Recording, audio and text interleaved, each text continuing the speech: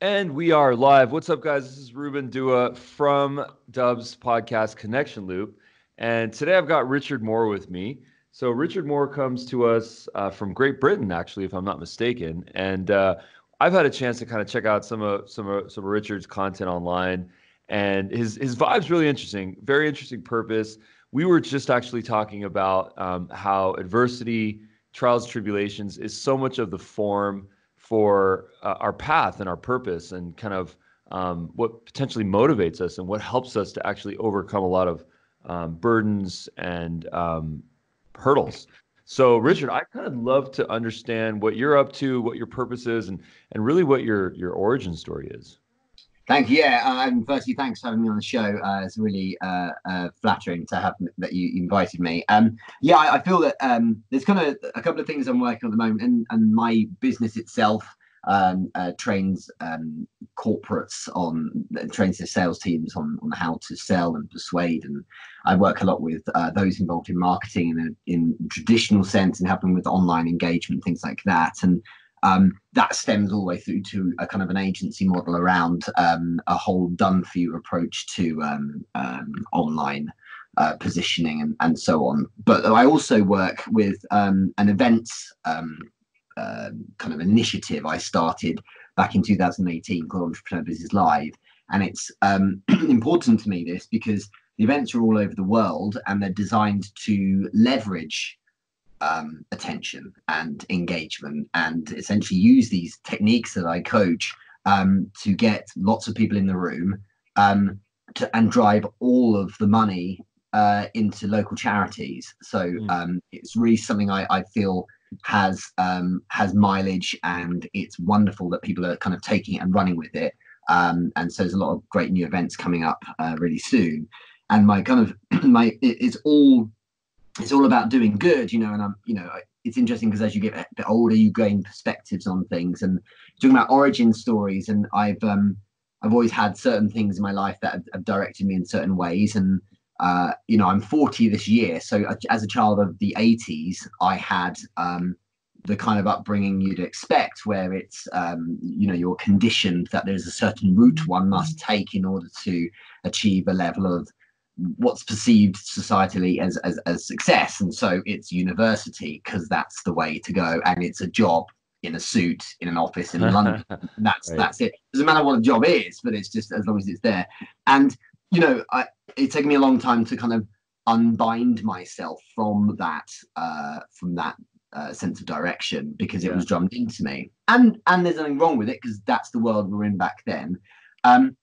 But then certain things happen, and so I went up from the age of 11. I have two sisters, but from the age of 11, my parents separated, and I didn't see my father for another 25 years. And so my mum, with a part-time job, raised us.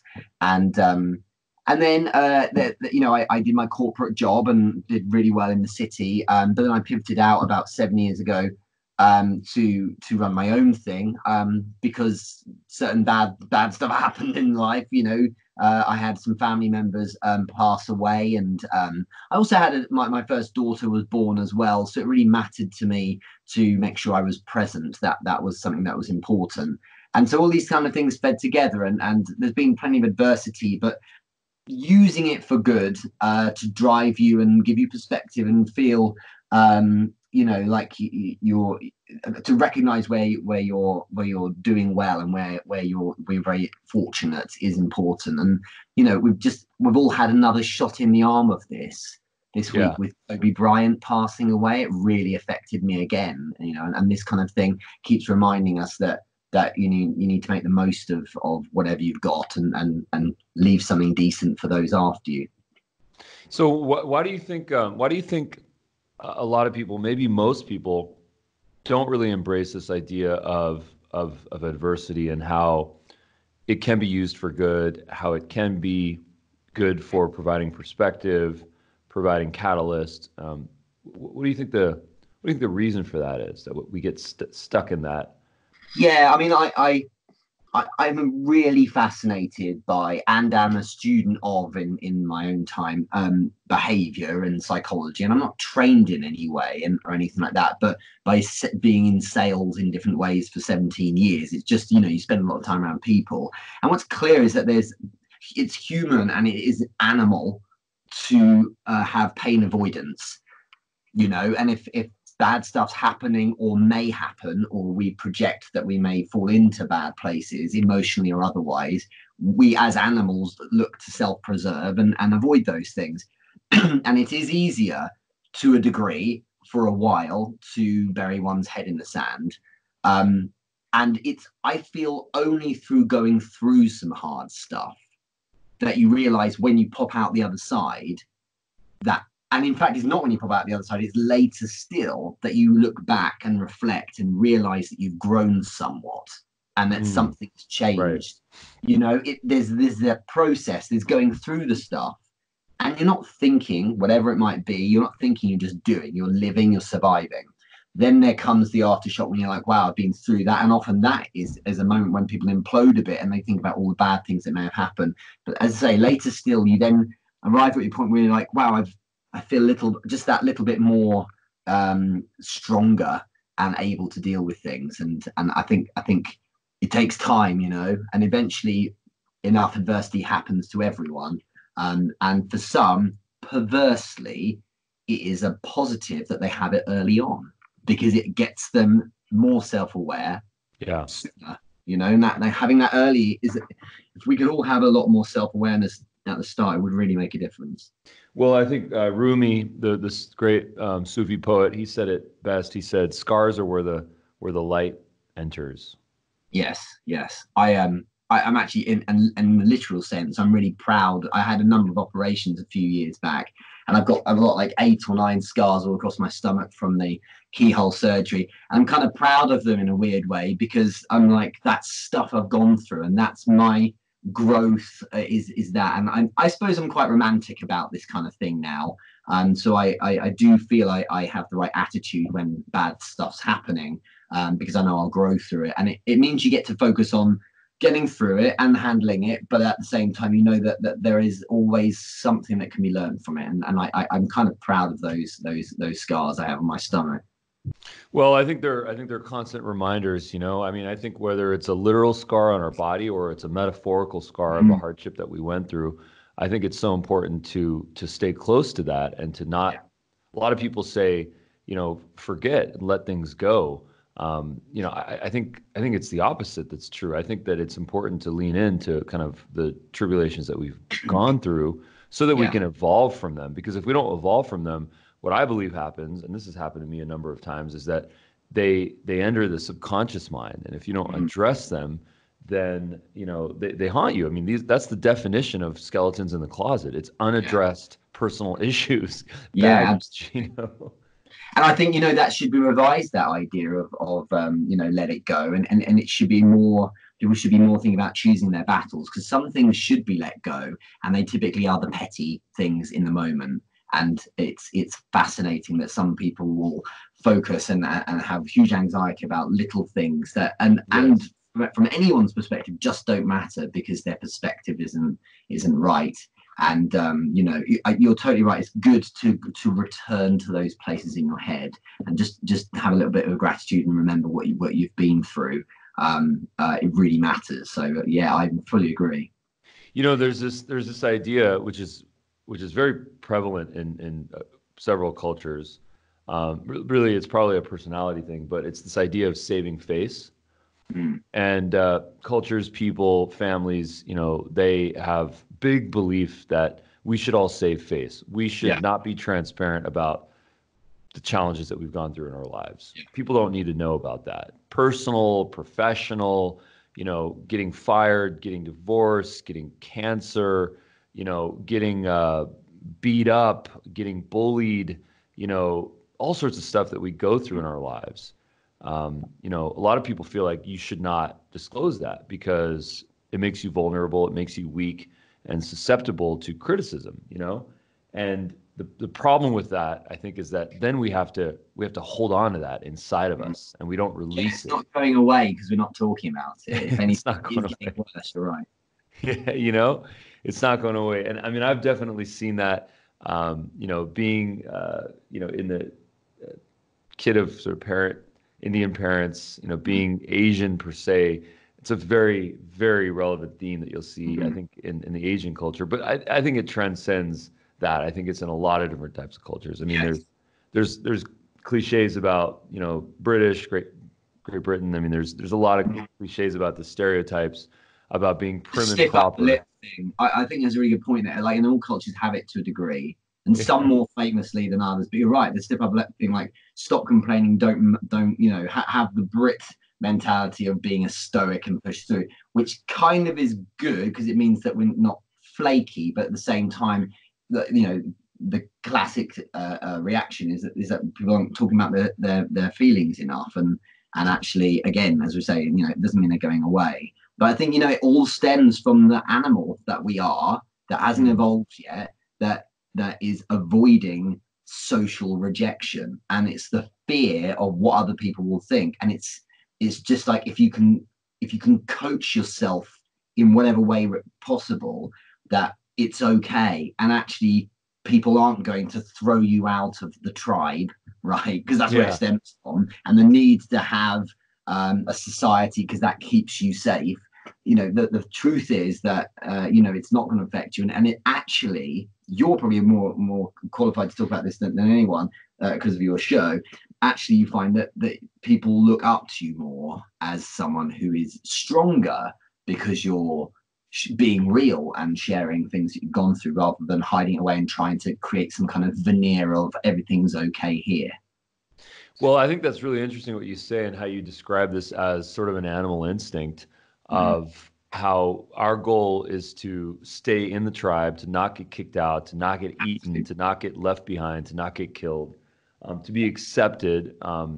This is a basic human need after food and oxygen and water. I mean, this goes back to the Maslow's hierarchy of needs, where it's so important that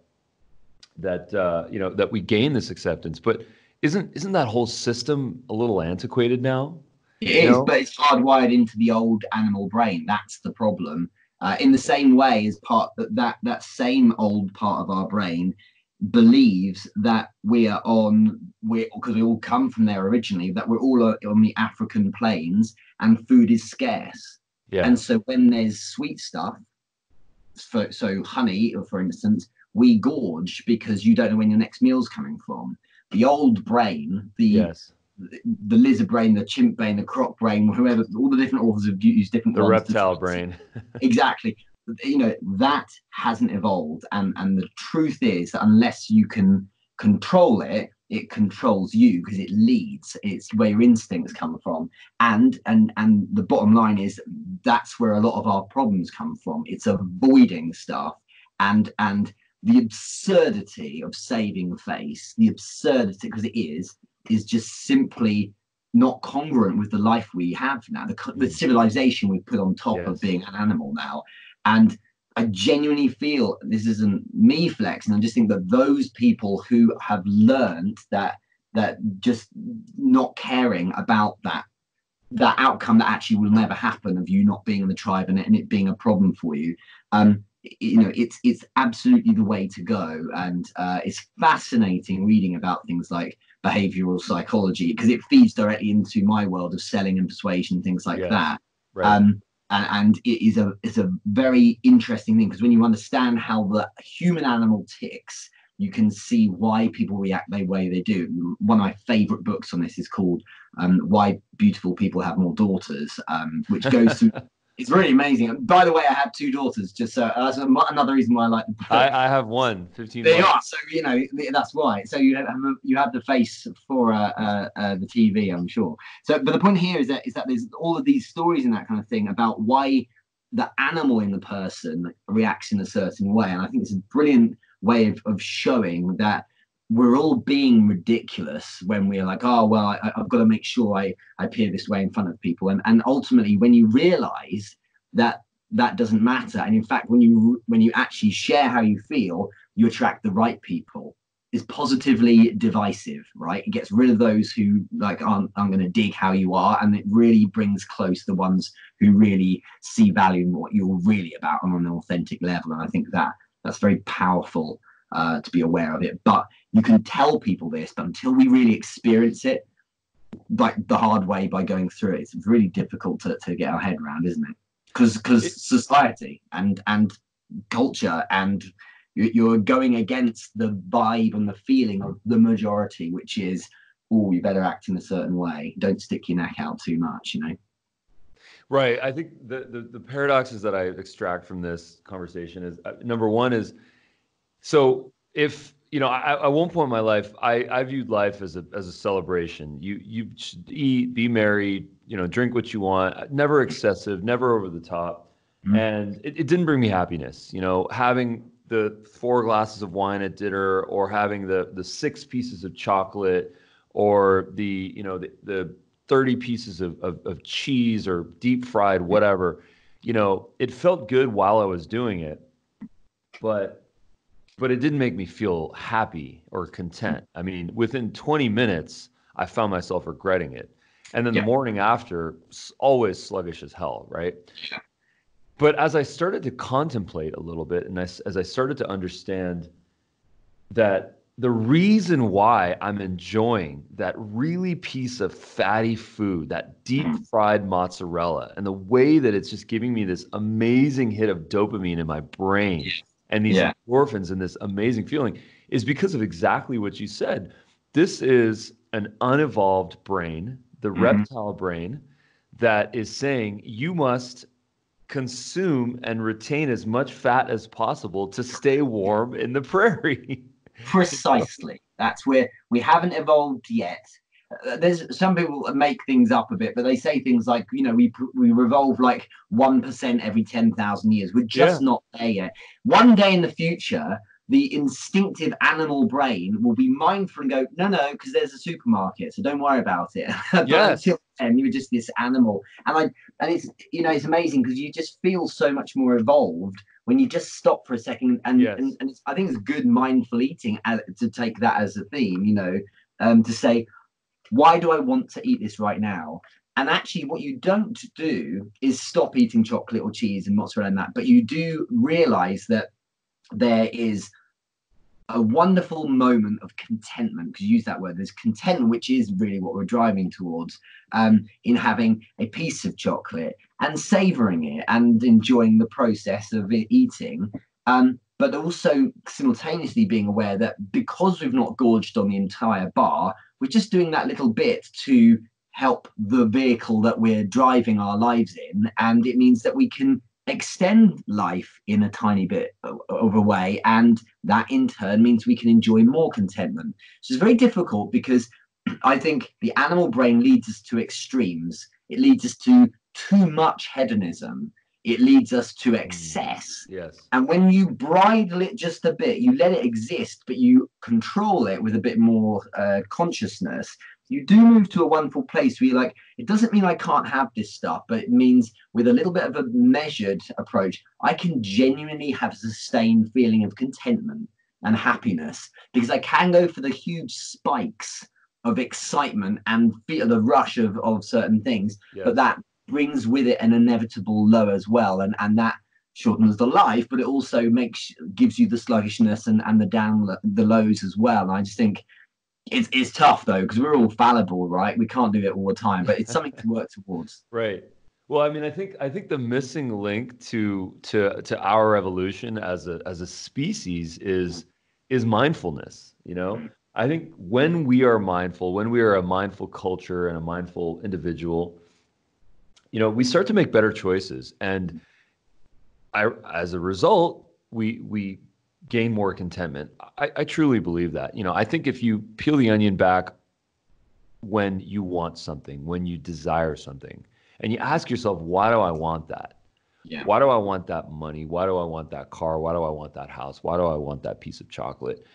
If you can really get to a deep place of why you want it, and that's a good, genuine place, there's nothing wrong with that desire. You know, Right. there's no reason to hold back. Now, on the flip side, if the reason why you want that is for that spike that you mentioned, that Mm, short-lived moment, it's not sustainable. I mean, it's yeah. we're welcome to Also, do what we that want. spike or that short-lived moment may be compensating for something, and Correct. actually Yeah. might be compensating for something that's missing, and you've got a deeper problem that really needs to be addressed. And I'm not an authority by any stretch on addiction, but that's where there's this replacement going on of like, well, maybe if I could just keep my escapism is my tool to move away from the issue that actually needs to be fixed. But I think my view is that mindfulness, whilst doesn't appear to be a natural um, like default state for us, I do feel it can be a habit and made into something through, it's a bit manual and clunky to begin with, but when you do apply it each time you, for instance, reach for something fanciful to eat, if you're fanciful to eat it, what you do find is that over time you do tune into yourself a bit more, and it becomes, like I say, it becomes habit. So I do believe that we can exist in a state where we are mindful for a large portion of the time as a natural way of being. It just takes a bit of habit building, doesn't it? It does. Now, you mentioned that, behavioral science, behavioral psychology, and how it kind of affects your business.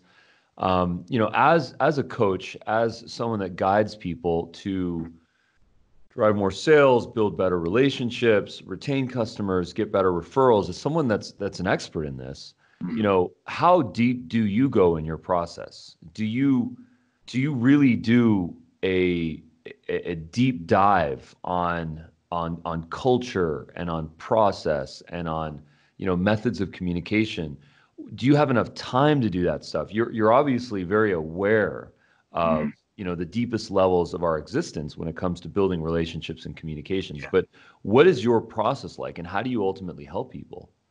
It's a balance, because you can't go full tilt on explaining it all, because you'd be there for days, and you need to be practical in the moment, especially with private business, for instance, that's like paying you to commercially help it.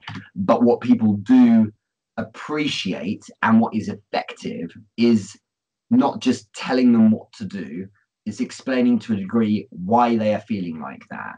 So because I've kind of been immersed in the world for my whole career, I had one like this a few weeks ago where I was doing a one-on-one session with a sales rep, and I said, "You're feeling like this because this is what's happening to you." And we went through it briefly, and what you do find is that the more you explain why people are feeling a certain way, and therefore why they're reacting a certain way, and then you flip it and say, and this is therefore why your buyer or the person on the other side of the table is reacting a certain way in these situations, you help them start getting the general idea of it. And you do find that over time you have to explain the mechanics of it a little bit less, which means, and what it actually represents, I believe, is that over time that they are understanding why they're reacting a certain way. And because I'm the person explaining it, there's a level of trust. So I often move to a point, I think, after a while, where I say, "You're feeling this way," and they're like, he understands me, and so I get it, and we can be a lot more efficient. I hope that I articulated that well enough. But the crucial part is that I do explain a little bit of why they're feeling like this. But it really is important that it permeates the work I'm doing, working with culture and persuasion and communication and selling and things like that, and marketing and things, because just the theory, just the practical application on its own isn't the teach a man to fish approach. It's far better to explain just a little bit more depth on here's why we need to approach things in this way, and it gives people so much more of a sense of understanding that they can then take and run with. So I don't necessarily have to be there all the time. So it's interesting because a lot of people have never been spoken to in this kind of way, and not approached what they perceive to be very practical transactional role in one which focuses a lot more on how someone's animal brain, for instance, is going to react to them in a moment, even in a business setting. And we move people from this perception that they're pitching a senior director of an accounting firm to they're speaking to an emotional being first. And yes, there's a job title and there's a skill set and there's a learned way of reacting that their prospect may have. But first, you're interfacing with that animal, and learning that side has made people some very effective into very effective business people. So I've enjoyed that process. So I suppose the short version is like I need to dive down a little bit, but over time you find that they get it and they don't have to have quite as much treatment. Otherwise, I'd be there all night. Well said. What are the three C's? Oh, three C's. Well, everyone seems to have a three C's. My three C's with my course, the LinkedIn course, is content, connections, and community. And that's in reverse order. Nice. Yeah. So I'm a massive fan of working with community. So, the community exists already. You don't build it. And if I've said that in the past, maybe I should revise it. You inhabit a community and you gain an audience. You can build an audience, but you inhabit a community. It's about warming that community up. And if you look at engagement and sales and influence and persuasion in the online world, sure, it can start to a degree with content, but the myth is that content is the be all end all. Behind that comes meaningful connection building and a good strategy behind how you approach the right people who are going to be courted and become your audience. And then community work, which is where you should spend the majority of your time. And it's interfacing with them on a human level. It's speaking like this. We're no longer just a connection, Ruben. We're having a chat, and it's clear we resonate on some levels as well. So that community work is important, and doing things like these interviews means that people get a little bit more of you. But it's little things, like direct messaging, sending someone a voice message for no reason other than to keep that relationship going. That's the huge monster under the surface. And the tip of the iceberg is building your content, for instance. And that's what drives real engagement. And it is literally taking cues from the offline world. It is no different in principle. If you want someone to do something for you, you tend to have to invest a bit in the relationship first. And obviously people are charitable, but in the offline world, if I want someone to come and help me if I'm sick, then they tend to be a friend, and they decide to come and help me if I'm sick because I've been a good friend. We've got a good relationship. That's why a random person off the street doesn't tend to come in and help you, whereas a tight friend does. And it's the same principle. It's a community building one. So there's your three C's, but it's important to give them that treatment because people understand not all of those C's are equal. So you run you have some sort of a Facebook group or a community group that you run or manage or you're part of? That's correct, yes. So it's called the Entrepreneur Business Group. That's in part supports Entrepreneur Business Live events. So we've run this since 2015. And all of the events around the world the speakers are live streamed into the group. So every day we have interesting content, and it's about stimulating conversation, and it's a really good bunch. So I think it's 4,200 people in there. And it's just good because it's curated content that drives engagement and brings people together and like allows people to find opportunities and work together. But it's nice because it's about giving a lot back to people in terms of they've decided to show up for the group. So we're validating that decision by giving them quality content and a place where they can grow as entrepreneurs and business owners, rather than just, spam your latest promotion kind of thing, which is how you kill groups. It is. That is the best way to kill a group. You're so right about that. Groups, I am such a believer in the idea of groups, community, really.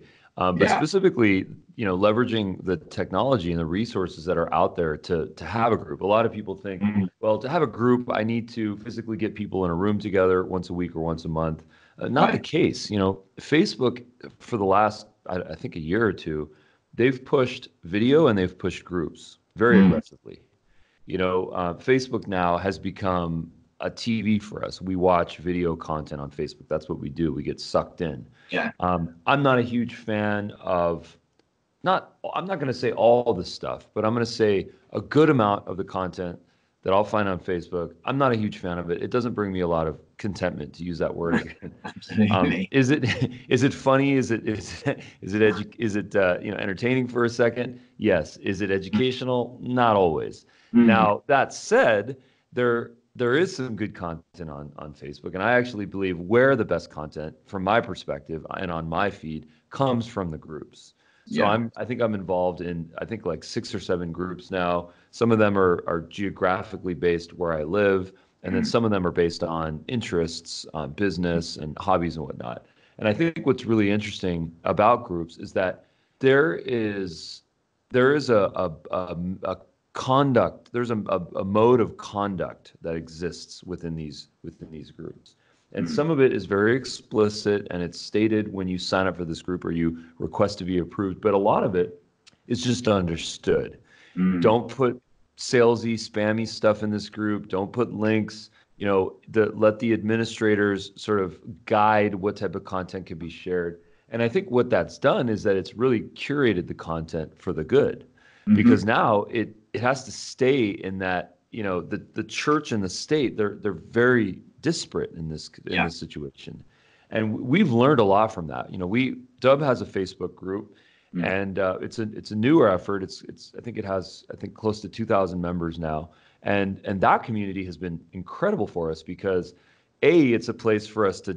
I mean, it's your 3 C's. It's a place Mm. for us to share our content, to build the connections, and then to have that larger community. What it also does for us, which I think is a byproduct of community, is that it helps us to get real-time feedback from people. Yeah. You know, Dubb is a technology platform that allows people to quickly create, share, and track videos, Gmail, LinkedIn, CRMs. Mm. That's a little bit innovative. We Mm. need feedback from people to figure out what's working and what's not working. Hey, how do I integrate Salesforce? Hey, how do I integrate HubSpot? Hey, I found a weird bug on the Dubb mobile app. Mm. That type of information, that's where we get the most value. So, Mm. the give and the get that's really happening here is we provide content, we provide entertainment, education, and Yeah. in return we get insight. So what I is think that's your really, I mean, I was going to say it's really powerful that you're doing it that way, and I'm glad. It's great to see that you do. One of the companies I work with over in the States that does captioning for video called Subtitle. Um, it was really wonderful speaking to their CEO Baird Hall, because he said you've got to understand we're the developers, right? We can't tell the market what's best for them Hmm. in terms of captioning software for content creators' videos. We need content creators to tell us that. So one of the Yes. reasons I was working with them wasn't just because I appreciate what they do and being a brand ambassadors are all very nice, but I was like, let's work together under the bonnet. And it's so frontline feedback, not stuff from books or theory. It's like, here's what people on the street right now on LinkedIn who are winning in video-based content creation, here's the stuff they need. And it's led the way in which they've developed the product. I fully agree with that approach. And I've been the same. My group has helped me launch products, and before launching and building them, I've actually put out the poll. Is there an appetite for instance, when I even just one of my free things was that a newsletter that's been running about a year and a half now. Every single week, we give a newsletter on the latest developments in the space we operate in. So we do the research to produce it. But it started as, would you lot, do you read newsletters once a week? Poll was overwhelmingly, yeah, we actually do read the stuff we subscribe to, because I was careful about asking that. And then it was like, so what would you like in it? Do a poll, and they gave us the feedback. All the while, I'm getting this list of people who, of course, would be interested in getting it. And then, of course, when you roll it out, they're like, great, so thanks, because that's what we asked for, and then we get it. And it's just a nice way of kind of de-risking the MVP, right, as you're building out. And it's a wonderful thing to have that group. It's kind of almost like your own little research group. So I quite like that approach too. Yeah. So let's go through the process. I'd love to understand how you kind of guide teams. So maybe we can just use Dubb as a case study or as an example here. We are a technology company. We're a software company. We are a subscription-based service. Mm. Our goal, one of the really interesting metrics about us is that we have a very high close rate when we do a demo. Like Yeah. our demo to close is like 80%. Okay. So that's it's really good for us because if we can get people to understand how to use this technology, then we can convey the value very easily. Yeah. Now, the challenge, of course, is to actually get that demo and the scale issues around that, because of course that requires that, someone on our team, someone on our sales or support staff has to take that call. We love Yeah. it. We love providing empathy and compassion and consultation. And frankly, we get a lot of information in return. But we're Mm. always thinking how we can scale, how we can use video, how we can have training Mm. videos and certain types of features that are available only for subscribers. But what would you do as a coach to really help us to solve some of those problems? From a sales perspective, but also from a funnel perspective. Yeah, it's a good question because you can't do 300 of those calls a day, and the more you're interfacing with these, it would be amazing, wouldn't it? But the more you interface with these people, the more you really have a sense of what their reaction is going to be, and there has to be an element of balance and a little bit of compromise where you like, okay, do you know what? It's not going to be the tightest conversation, but it can be something akin to it. And I think what's clear is if your conversion rate is so high from demo, it means actually two things. It means firstly that the demo is solid in converting people, but secondly, it means that you pre-qualify Oh, people. big time. And that's the bit often people get wrong. And they're like, what's wrong with my sales process? It's like, Yes. actually, there's nothing wrong with your sales process and your product is amazing, but you're trying to ram it down everyone's throats rather than spending 9 seconds and just checking if this person's got a budget or not, or whatever it might be, just Right. that much qualification in the first part. And if I can, to kind of help with the answer to this question, that one thing I did, when I wanted to help people with sales and the basics of sales, was like, it was difficult because I could only train so many people at a time. And, people wanted a consulting call or having mentoring or whatever it might want to be called. But the problem is you can't do so much and you can't scale yourself, but you can bottle your philosophy. And I think that the way I did it was I created a short video course which bottled the kind of emphasize on the key things I would have covered. And I've made 3 courses now, one on essentials of LinkedIn, one on sales, and another one as well, that's which actually escapes me completely. I can't remember what it is, but it's fine. So the point is that these courses are there to be found by people who want you to help them, but you can't always be there for them. So they actually get a kind of a sense of who you are, and as a funnel, as well as an introductory educational tool. It's a very powerful way to be leveraging video to again appeal to that animal center of the brain, because what we're doing is we're saying, here's an opportunity for you to be familiarized with, sure, the product and process, but also the person behind it.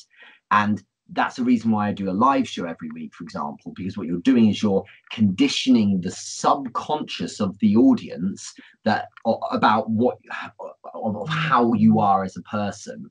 And consistently consuming video on a person or the vibe of a brand or something like that is a wonderful way of building familiarity. And for humans, enough familiarity over time builds the trust level that's required to help them self-select and pivot into saying, hey, can we buy it? So they convert themselves so much more because of the way in which you're putting yourself in front of them in a scaled way. So one thing that would really help is leveraging video, because you can get it to people, and it can be, it may be that you have a kind of a demo style set of videos that explains how the product works, sure. But it might be that at the top of funnel, you have shorter videos that explain facets of the problem that you solve through the device of your product. So it's not selling the product itself and how it works, because no one cares how things work. It's selling little solutions here and there. And that's so powerful because you're leveraging human curiosity. which is very powerful. We're all Oh, yeah. voyeurs. We want to check each other out and stalk. And, you know, if, for instance, there was anyone listening to this, I'm sure there are millions of people listening to this, but if there's anyone listening to it who seems to find there's a level of interest in me, but who had never heard of me, job one is click on who's Richard Moore and go from there, just like we do in the offline world. Meet someone in person, then you check out their Instagram. It's the same here. And if you can be in front of people enough through just sharing social video, but practical ones that are information akin to understanding, to helping someone fix or solve a problem that in turn ultimately your product solves, you do find you get a lot more people starting to check you out, because that's quite useful, and that problem is in the ecosystem I inhabit, and that does map very well to people saying, do you know what, and I'm the right person. So you start getting a lot more inbounds, and that converts neatly into the into product demos. I can say this with authority because I have this very pure signal with my videos about the thing I talk about, which is sales and engagement, and those things naturally bring a lot of inbound, sure, traffic, but they people convert themselves, and all the time you get these messages, you know, hi, I love what you talk about with sales, can you help, or can we talk, and so on.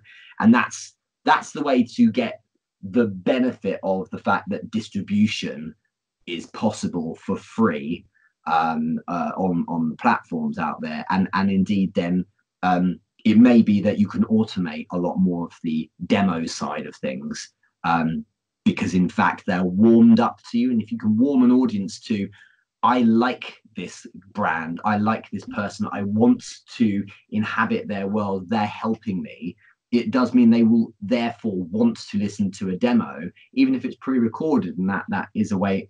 I mean, for instance, my courses sell themselves literally, in the sense the entire process of the funnel is automated now. So I don't close people or anything. They sell themselves and decide to go through the process of the landing page and get out their card and pay for it, and so on. And that's because the first entry point videos, the little short videos and snippets at the top of the funnel, map all the way through to that. And I think that's something that's very, very good with the kind of product you're talking about. You mentioned something that's really interesting to a lot of people. I mean, this is the dream for most salespeople, is that people sell themselves. You don't have to, quote unquote, close people. Yeah. And what is the evolution towards that? What are the major problems that you feel like you can help solve? Yeah, the problem, I think, if I understand your question correctly, because a lot of people are trying to understand how to get people to decide to buy themselves, and that's kind of the hard bit done then. And in fact, the best salespeople are the one or the best mechanism is the one where the salesperson just simply helps them over the line. Yes. Much like a supermarket, where the salesperson's job is actually just ringing through the cash register what you've decided you want to buy. And it's, again, this is the familiarity play. It's a very difficult thing to make someone feel that tangibly that they're buying into something, but exposure to a person or brand or something over time builds that familiarity and therefore that trust. Elon Musk with Tesla is an example of someone where the next car that we've not seen yet that he puts out will be good, in the sense that it will sell because people want to like it. The next Star Wars film could be an absolute flop, but people will want to like it because they're Star Wars fans and they're used to it and they've grown up with it. And so you're talking about sort of a brand halo effect that happens. Yeah, and it actually stems from frequency and consistency. And if you look, for instance, at my videos, it's just me sitting in a chair. It's not particularly compelling to look at, but by just simply constantly knocking away on this one kind of general area of work, those that need or find it interesting, and those who kind of in addition find me in whatever way stimulating, as and when they need help, they know that I'm their man for it. Are there other people who sell the same services? Yes. Are there any that are better? Possibly. But they decide to go with me because they're consumed and are bought into me. So the kind of thing to tell the salespeople is, sorry, it takes time if you want to do it this way, but it's seriously fulfilling if you do take the longer route of warming the audience and your energy going to warming that community, because then they start coming to you. And there's a heck of a difference between someone you manage to close in a very short space of time, who does give you the money and buy the product, and someone who wants to buy from you, like as in emotionally is hyped that they get to buy your product, and they're sold to their core on not just the solution you're giving them, but also that it came from you. And there's that, I'm not saying it's kind of cult-like, but the truth is they're leaning into you more because they really dig your world. And the nice thing is there's enough volume out there. What is it? 630 million people on LinkedIn, for instance, that you can't really miss. You've just got to keep making sure you're saying the right thing to the right people sufficiently regularly. I connect to that. Just yesterday, I was listening to a podcast on Tim Ferriss's podcast with Gary Keller, the founder of the real estate company Keller Williams. And Gary proceeded to share his story on how when he initially was looking for a job after college, he had a degree in real estate, that he was rejected. And that when someone did an analysis, a profile analysis on his personality, that they claimed that he would not be good in sales. Right. And as a result, what he did was he said, well, that's completely wrong. And I'm going to go and do what I'm supposed to do. And I'm going to prove this person wrong. And I'm going to accomplish all the goals that I want to. And that's exactly what he did, creating Keller Williams. And it's really one of the largest real estate companies, at least on the residential side.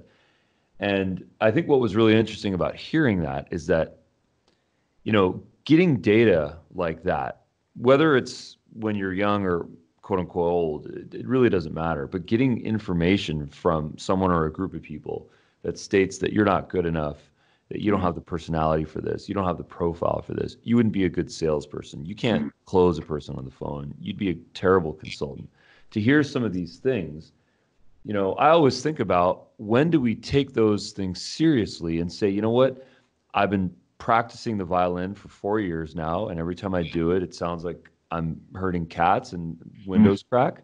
Or should I say, you know what, I'm going to try harder, and I'm going to prove people wrong. And there's this idea of FU energy that people talk about, and sometimes this energy can be really used for good if it's rechanneled, as long as it's kind of productive and positive ultimately. But on the flip side, of course, maybe you do kind of have to listen to people. What is your take on that? I mean, I hear this all the time for salespeople that, when I started as a salesperson, no one thought I could close. I couldn't even sell ice to a Eskimo. What's your take on that? It's a really good point. And look, no one has a clue what to do when it comes to sales. And it's one of those things where if you stick it out, it can be the thing that you end up good at. I didn't want to have a sales job. I just had to have a job. I didn't get funding for my PhD. So I was like, okay, I need to get a job quick. So let's have interviews. And the first one I applied to was the first one I got. And the first one I got was a job. So I just took it. And the reason why I ended up good at it was because I had been brought up that you can't quit at stuff. So I had to stick it out through the pain. The difficulty here is that I think it's William Salmon who wrote about managing oneself as a Harvard Business School book. I think it's like a really small pamphlet. And one of the things he talks about, in essence, is a self-awareness thing of like, you need to audit what your weaknesses are. And some people just aren't good at stuff. And the thing is, it's more about what outcome you're after, because if you're no good at violin, everyone's like, you're rubbish, it's so bad, it's been so long, but you love playing it, then you should continue, because it's about self-expression and enjoying the process and things like that. And if it's something that makes you content, then you should do it. But the difficulty is that a lot of people will stick at things and think that because they don't quit, it means they're entitled to success. And that's not the right way of looking at it. I think the best approach is, if you've decided that you want something to happen and you don't feel you're improving, then you got to ask yourself, am I doing like pushing myself as much as I can into this? So I'm not like showing up once a week, but actually genuinely putting a lot of effort in. And am I seeking resources to improve me and level me up? Because if I just keep playing the violin to myself on my own every day, that doesn't mean I'm going to get better. And if I do, it'll be very slow incline compared to if I go and get a tutor to help me. And I think that the truth is that we've got to be careful when we look at how other people audit if they're good or bad at stuff. People talk, and I talk about this a lot with sales directors who are recruiting. They say, well, I need someone who's got X, Y, and Z traits in a salesperson. And often that when they say it that way, what they really mean is I want someone like me. And in fact, they just do. And it's like, it's surprising that, and just like you are. But in fact, what I've found is that anyone can sell if they want to, and if they understand that doing it in their way, albeit staying on certain rails and following certain structure and approaches and patterns, if they do it their way, they are more likely to win. So bringing from themselves their real self. If you force yourself to act in a certain way that's not you, you're not going to do so well with it. Like, it's interesting when you were asking the question, because it reminded me of, I think, last year, and it sounds like a weird parallel, but it's really relevant here. When I watched my first Super Bowl, and Tom Brady was, I've never really been into American football. Like, Tom Brady was, playing for the Patriots, and I was like, this guy seems to be a big deal.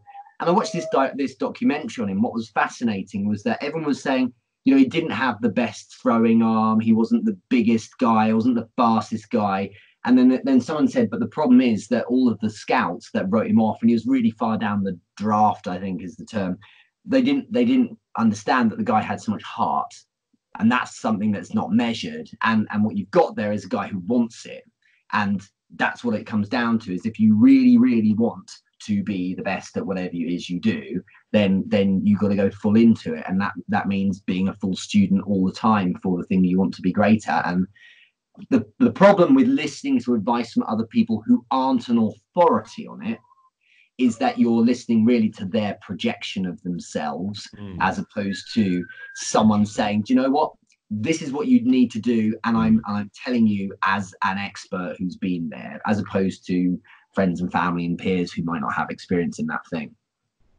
Well, that's really interesting. Yeah. Heart cannot be measured when it comes to passion, when it comes to perseverance, when it comes to not giving up. Back to the violin example. Yeah. I think of if you play the violin, and this is all, of course, a big metaphor, but you might start playing classical music. That's where I started the violin. The reason why I mentioned the violin is because I was terrible at playing the violin, and I still have my childhood violin, by the way, in my garage. Yes. And I ultimately, I did find my instrument, which was percussion and later guitar. But okay, I guess the point of my story is that even if you're not great at playing what violin is typically used for, which is classical music, there's so many different ways to pivot the violin, different types of music, whether it's folk or whether it's rock or whether it's something highly, experimental. Absolutely. And that really for me is I think the most exciting aspect of creative expression, juxtaposed with not giving up. Because even though the major community of X might not accept you for your talents and for your expression, there is some other community that might say you are a true innovator. Yeah. And that's amazing, That's right. And I totally agree. You can really derive pleasure by looking at the versatility. I was the same with piano. And so, normally you learn the standard stuff in piano. And then there's the classical music as I went through the grades. And I remember saying to the piano teacher, this was like 30 years ago, saying like, I don't care about learning to play Fur Elise. I want to play jazz and stuff like that. Because when I watch someone playing that's fun. And that gets me excited. And she was like, okay, so let's do that then. And suddenly this thing that was a chore for me as a 10 or 11-year-old to learn each week became this thing that was fun and exciting. And it's about how your perspective on something. And one of my favorite sayings, if you don't like it, change it. And if you can't change it, change your attitude. And it solves all problems looking at things that way. So yeah, it's a really nice way of, a really nice metaphor, I think. Yeah, I mean, I think jazz and blues really. I mean, those are great examples of, if you look at some of the earliest kind of jazz, rock, blues, soul, that whole genre, if you were to look at them through the frame of popular music a little Mm, bit before their time, mm, they would have been seen as crazy. It's kind of yeah, like that scene in Back to the Future where Michael J. Fox's character gets up and he plays the guitar and Johnny Be Good and that's everyone in right. the crowd is just frozen because they don't know what he's playing. It's this Yeah, rock music from the future. I yeah. mean, that's what innovation looks like, Hmm. It's and disruptive, right? And there's the small sliver of people who are like, no, but hang on, this is really good, and most people don't get it. And right. there, of course, then you've got the wonderful world of early adopters, and like we live in this all the time. There's the latest thing being this. It's a weird parallel, but it's the same. Like it's the smart home thing. We've got Alexa here, we've got the Nest, the smart thermostat, and it's all first generation stuff, so it doesn't work half the time. But I'm like the fanboy of it all, going, this is excellent. I can see how I love this thing. We're gonna have it, and everyone else is like, it doesn't work. It's really annoying. It doesn't listen to you properly. I'm like, but that's like that's I get it, and eventually enough people will, and then the masses get into it, and in 10 years time we'll all just be talking to stuff in our house, I suppose. But it's that was a really good scene. I did enjoy that in that film. Well, I think it's all about ease of use. I mean, I'll show off a little bit and I'll show you something kind of cool here. Hey Mm. Alexa, turn the studio off. Nice. I'm all about it, man. The purpose of technology is to make our lives easier. Absolutely. And I think with let me turn this back on here. I'll use the switch. Alexa, turn I the have, turn the studio on.